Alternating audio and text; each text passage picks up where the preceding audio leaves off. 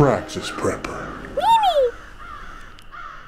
Hey everybody, this is Praxis, and I want to let you know that tonight's normal 4:30 Eastern Standard Time video release is being moved to 8:30 because it's our first live stream Q&A related to the Project Homestead series. So if you have any questions related to homestead building, retreat building, or any of that kind of stuff, I've been through it once before, I'm going through it again right now, and I'll do my best to answer any questions that you have. Amber's going to be on board tonight with us so that she'll be able to kind of filter the questions and bring her own magic to the whole thing.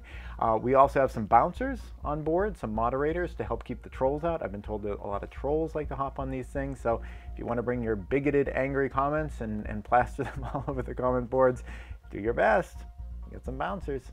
I've been warned that it can be a thing. Anyway, so yeah, I hope to see you guys there. Again, that's 8:30 Eastern Standard Time. Remember, in the United States right now, we're in daylight savings time, so if you're an international viewer and you want to join in with that, the Universal Coordinated Time is 12:30 a.m. tomorrow morning.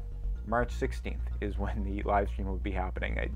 We do this thing, we set our clocks forward and everything. It has something to do with farming, I don't know. But anyway, 12:30 a.m. Universal Coordinated Time is when it's happening, or 8:30 Eastern Standard Time, United States, and we're in daylight savings time. So yeah, hope to see you guys there. Had a tip about matches. A lot of times people buy these big boxes of matches, like 250 matches in this box.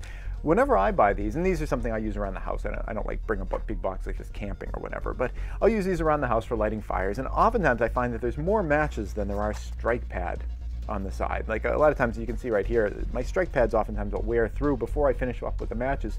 So one thing I'll do to kind of create a solution to that is, these little matchbooks you get, oftentimes these have more strike pad than they have matches. So whenever I finish up one of these and it has some strike pad left, what I'll do is I'll take this and just slip it right into the box. So then when I run out of strike pad on the side, I can use little strike pads on the inside. That's just a little quick tip if you're ever using these guys, because it's kind of a pain if you're using safety matches and you run out of strike pad, because, it can be hard to light a match without a strike pad. That's it.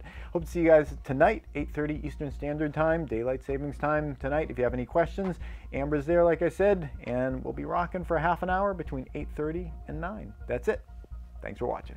This episode has been brought to you in part by Prescott Caliber Club and Jeske Defense Strategies. Prescott Caliber Club is a federally licensed firearm manufacturer and retail store specializing in firearms, survival gear, and producing great online content. If you want to thank them for supporting this channel, go check them out at PrescottCalClub.com. Please subscribe and tune in every Friday at 4:30 New York time for a new video. And if you'd like to support this channel, you can do so both through Patreon or PayPal.